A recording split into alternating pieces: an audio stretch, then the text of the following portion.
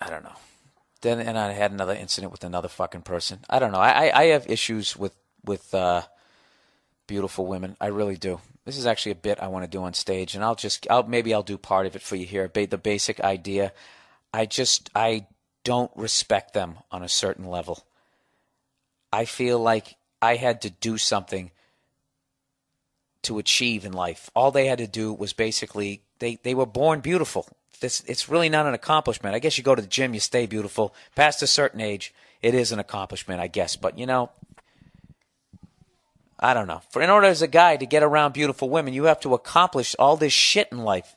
And all they have to do to get to where the fuck you're at after accomplishing all this shit is basically take a shower and feather their hair back like Farrah Fawcett, and they're in the fucking VIP.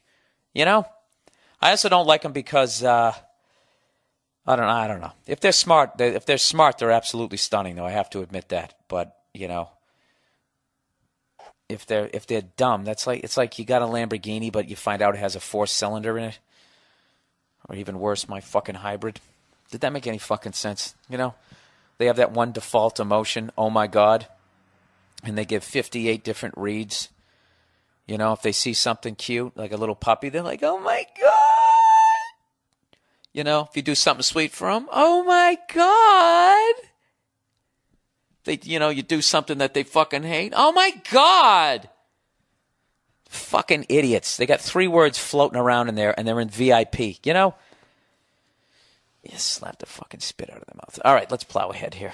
This is the Monday Morning Podcast.